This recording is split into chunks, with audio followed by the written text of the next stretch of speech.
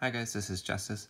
I'm asking for help with this new preset that I'm making. This is ClipstudioPaint EX, and I'm going to go ahead and minimize this.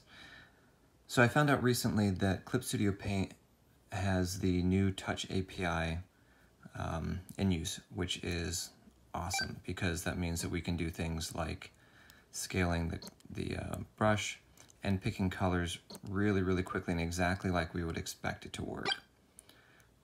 So here, there's a couple things that I would like feedback for, and that's kind of how to set this up in a way that makes sense for people who really use ClipstudioPaint all the time. It's new to me, but I really like that it is super buttery smooth, really similar setup and feel to Paint Tool SI version 2, which I love.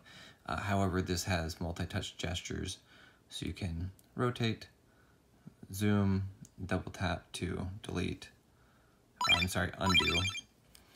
And if that's something that you guys are familiar with, or you can recommend an artist and say, hey, I'm really familiar with so-and-so's work, they use ClipstudioPaint all the time, they'd be an excellent one to collaborate with or have on as a guest, kind of going through some of the things that you can do in ClipstudioPaint that could also help with some shortcuts for this panel. That would be wonderful.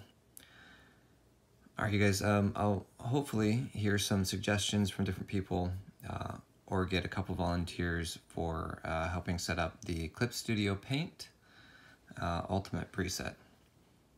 All right, thank you guys.